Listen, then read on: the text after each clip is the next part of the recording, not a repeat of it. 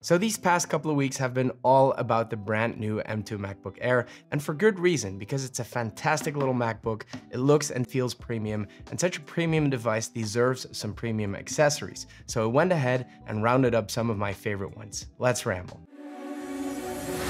Hold up, things go wild when I pull up. They all on me like it once. Hey, what's up guys? It's great to see you all again, and if you're new here, I'm Patrick, and this is where I ramble about tech and other stuff. So like I said in the intro, I rounded up some really great premium accessories for you guys, but before we have a look at those, I am mindful that one of the major demographics buying this MacBook are students, and they might not necessarily be looking for the most premium accessories, but rather for the most affordable and functional ones. And if that's you, don't worry, because I have a special Best Accessories Student Edition lined up for you as well. So definitely check back in for that, and if you're not subscribed, now would be a good time so you don't miss out on any of that, and of course your sub would be much appreciated. Right, one of the most important things to do when you get a new MacBook is of course getting your charging situation sorted, and I have two really great solutions for you today. The first one is by Aohi, and if you've been to the channel before, you've seen me talk about their products. They send me stuff to review from time to time, and I have yet to be disappointed because their stuff, especially their charging solutions, are always on point. And this one is no exception. Apple recently came out with their 35-watt dual USB-C charger. This one by Aohi is a 40-watt fast charger, and look how tiny this is. It has these retractable prongs, which makes it perfect for travel. Also, how dope is that yellow color? It will charge your MacBook Air from 0 to full in about 2 hours. The dual USB-C ports make use of intelligent power allocation, meaning the port automatically detects and optimizes the power supply to the device it is hooked up to. It uses Pi technology, which means your device will be fully protected while charging, and the little indicator light will tell you the charging status. This thing is so small, I mean, why wouldn't you take this with you? If you want to pick one up for yourself, there's a link in the description. Next up is another charging solution, which is definitely a lot bulkier than the Aohi charger, and that is this beast right here. This thing is made by a company called OmniCharge, and this model is the Omni 20C Plus, and it's easily become my favorite portable battery, probably of all time. It's small enough to pack in any bag, but powerful enough to charge your MacBook and any other device you might have with you, because this thing has a maximum output of 100 watts, and for a travel battery, that's kind of insane. It has two 18-watt USB-A ports, one USB-C port that delivers 100 watts, and another one that delivers 65 watts output, and both accept 45 watts input, and that's important because this is how you actually charge this device back up. But it has two more tricks up its sleeve. One is the fact that it is also a wireless charging pad, which will charge your iPhone delivering 10 watts output, and the other one is that this thing actually serves as a USB hub too. So you can hook it up to your MacBook using the USB-C port and use the other ports as a hub for things like file transfers. Super useful. When you turn on the device, the little OLED screen will give you all kinds of information like which ports are active, which ones are in use, and how much juice is flowing to your devices. It also keeps track of the temperature, which can be very useful in these hotter days. OmniCharge was kind enough to send me this little carrying case as well, which really makes this the perfect all-in-one travel hub for me. Again, links in the description. And some of these links will have discount codes. If they do, I'll mention it below. Now, with all that traveling going on, we're gonna need a bag, and I do have a thing for bags. OGs to the channel will know that I always try to include one bag in every accessories video, and I have a really nice one today. Now, this thing is not cheap, okay? But it's so nice. This one is made by Harbour London. They make the most amazing handcrafted leather bags and accessories. I recently reviewed one of their leather iPad cases, and I liked it so much that I wanted to review their MacBook case as well. Everything about this bag just screams premium. And I know these things aren't cheap, and I'll definitely be reviewing more budget-friendly alternatives as well, but for those of you who appreciate a fine bag, you can't go wrong with this one. They make these messenger bags in different sizes, from MacBook Air all the way up to 16-inch, and I like that they make them to size because I like a snug fit so my MacBook doesn't slide around in my bag getting all scuffed. The inside has a soft fabric lining, a dedicated tablet pocket,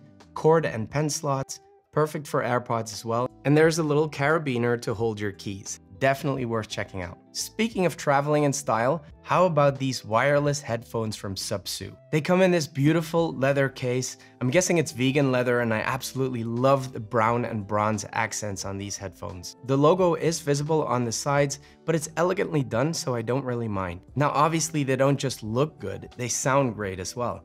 I'm especially impressed with their active noise cancellation, which works really, really well, especially in very noisy places like a busy road or an airport. They also have ENC, which basically means noise cancellation for your voice, so the microphones pick up your voice and they try to block out everything else. I've been trying this out mainly on my walks in the city center, and it works really well. The person on the other side can easily understand what I'm saying. Transparency mode is super useful if you want to still hear your surroundings, and if you use something like the Apple AirPods Pro, you will be familiar with this option. It's quite nice. Now, I wouldn't consider myself an audiophile, but listening to music on these is an absolute treat, and I wish I had a way to let you hear it. The most impressive feature though is probably the battery life. These headphones deliver 80 hours of music playback and 60 hours with noise cancellation on. That's pretty insane. I have to admit, I'm not the kind of user that lets the battery drain completely. I tend to top up my tech before that happens, but I've used these for 2 weeks without charging pretty intensively and they still didn't die on me. I can definitely recommend, especially since the price is actually pretty decent compared to other headphones. Of course, we're not always traveling, and when I'm at the office, I actually prefer using my MacBook either hooked up to a screen or elevated with some peripherals. The M2 Air is super portable and light, and I like that about it, but I'm not a fan of working on a MacBook like that for very long hours. You know, sitting all hunched over. In that case, I like to put it on a riser and use an external keyboard and mouse instead. A company called Melgeek sent me this keyboard to review. It's called the Mojo 68. It looks absolutely crazy and I love it. I mean, look at this thing. I've never seen anything like it. It comes in different colors with different keys as well, but this one looks so quirky. I just had to have this one. I mean, whoever came up with this must have had a good laugh. If you look inside, you can even see a little sign saying, "Need keyboard, not friends." Obviously, it's not just an interesting looking keyboard, it is actually really pleasant to use. It is nice and heavy, so it doesn't slide all over your desk. Of course, that also makes it not suitable for travel, just so you know. I like that it's a bit higher than most keyboards, and the key travel is really satisfying. You do get that clickety-clack sound, obviously, but it's kind of dampened almost, so it's not overly annoying for the people around you. It supports wireless, Bluetooth, or a wired connection, whatever you prefer. Of course, it has RGB, and the keys are programmable and hot swappable. I have 2 more accessories for you, and these last 2, in my opinion, are necessities. The M2 Macbook Air comes with only 2 Thunderbolt 3 ports, and if you're gonna use it in an office setting and you wanna hook it up to an external monitor and some peripherals, you're gonna run out of ports really quickly. The guys over at OWC make some really great solutions for that, including full-blown docks, but I really like this tiny Thunderbolt 4 hub. Most of my accessories are gonna be USB-C or Thunderbolt, so this is the perfect one for me. And for the odd USB-A accessory, there is a port on the front. Now, this is a Thunderbolt 4 hub. Of course, that doesn't magically make your M2 MacBook Pro ports Thunderbolt 4, but it is backwards compatible with the MacBook's Thunderbolt 3 ports, so it works just fine. The only thing I really don't like, and that's not exclusive to OWC, I have it on most of my hubs, and that is the fact that the host port is on the front. Why?